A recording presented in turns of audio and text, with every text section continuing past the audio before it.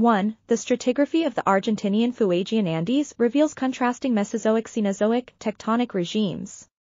2. The Lemaire Formation, submarine complex of bimodal vulcanites, breccias, and sedimentary rocks, the Fuegian Formation, volcaniclastic apron of deep marine andesite-rich turbidites and mudstones, and the Beauvoir Formation, slope mudstones, all evidence late Jurassic-early Cretaceous extension and consequent origination of the Rocas Verdes marginal basin.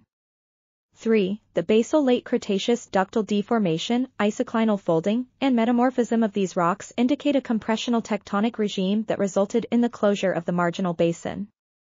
4. The Fuegian Andes were uplifted by the late Campanian, subsequent propagation of the compressional deformation and subsidence by tectonic loading along the northern orogenic margin originated the Austral and Malvinas foreland basins.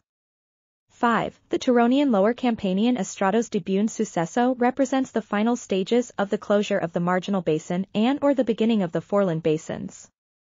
6. During the late Campanian to mid-Miocene, the foraminiferal assemblages. This article was authored by E.B. OLIVERO and N. MALUMIÁN. We are article.tv, links in the description below.